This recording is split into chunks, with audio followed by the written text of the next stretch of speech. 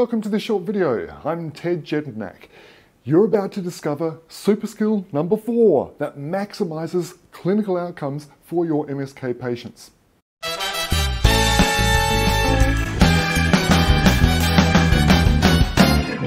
Super skill number 4 that maximizes clinical outcomes for your MSK patients is: when it comes to your patient's MSK conditions, the skill of using high velocity, low amplitude manipulation is essential. There's even a postgraduate course for physios called the Master's Degree in Manipulative Physiotherapy.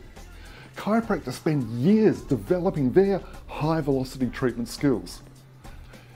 Ever had a patient say to you, "It feels like it just needs a good crack"? Heck, what about in your own body? Have you ever had that sensation that something's not right? I mean, it's not painful, but geez, it just feels like it needs to be released. Ever had that? Hey, but hang on, isn't manipulation dangerous? Just last week, our local current affairs program on TV had another newsworthy segment of the dangers of manipulation, featuring a chiropractor working on a baby. Now, I won't bore you with the fact that the rate of serious adverse events with chiropractic is less than 1 in 400,000 or less than 1 in 1.1 million. Rather, I'd like to highlight the anatomical facts about high velocity forces when they're used with the foot and ankle. First, a high velocity manipulation on an adult ankle or subtalar joint would typically take about 200 to 240 newtons of force. To determine if this manipulation could be dangerous, we need to clarify and define the term dangerous, which is, in this context, likely to cause or result in harm or injury. If manipulation is likely to cause harm or injury, then it's reasonable to conclude that it could be dangerous. Make sense?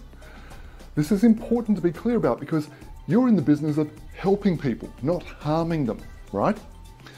One of the risks of manual therapeutic methods is causing harm. In the instance of foot or ankle treatments, manipulations can be used to release or break up connective tissue restrictions to restore normal, healthy joint functions. High velocity techniques can also be used to create therapeutic, neurological, and pain relieving effects. Cadaver experiments indicate that ligaments tend to fail when 400 to 800 newtons of force are applied. Remember that a practitioner applying a high velocity manipulation would be delivering less than half of the force that causes ligaments to fail. Those cadavers, they had all the other tissues removed, joint capsules, associated muscles, ligaments and tendons. In fact, you're probably going to need to generate over 1,000 newtons of force to sprain or rupture a ligament in a living human. That's highly unlikely that you're even able to generate that amount of force. Unless, of course, you're built like me. Okay. Typically, the manipulative force you'd apply will generate only 15 to 25% of the force that would be required to cause harm. In other words, when you manipulate a joint, you're applying less than a quarter of the force required to cause damage. On this physiological basis, we can conclude that manipulation of the foot or ankle is not dangerous. The evidence is very clear on the benefits of manual therapies for MSK conditions. High velocity manipulation for the foot and ankle has a very low risk of causing harm, but like any tool, if used inappropriately, it can certainly cause damage. It's not the tool's fault, rather it's the user. Like this hammer could help me with my carpentry repair job, but it could wreak havoc on this camera, couldn't it?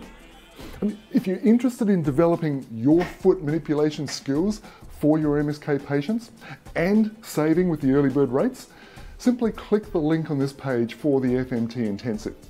Remember, this is only open to graduates of FMT Level 1. You'll get the full lowdown on what the training includes, what's new for 2019, and how to save a heap of cash. We already have reviewers on board as well as clinic owners who are sending their pods along so that they too can get even better clinical outcomes. I think it was Oscar Wilde who said, "You can never be overdressed or overeducated." The next super skill, which is skill number 5 of 5, will be coming to you soon. Thanks for watching this video. It's truly great to work with practitioners who want to maximize their skills so they can help more patients like never before. Until next time, serve with spirit, consult with care, and check more joints today.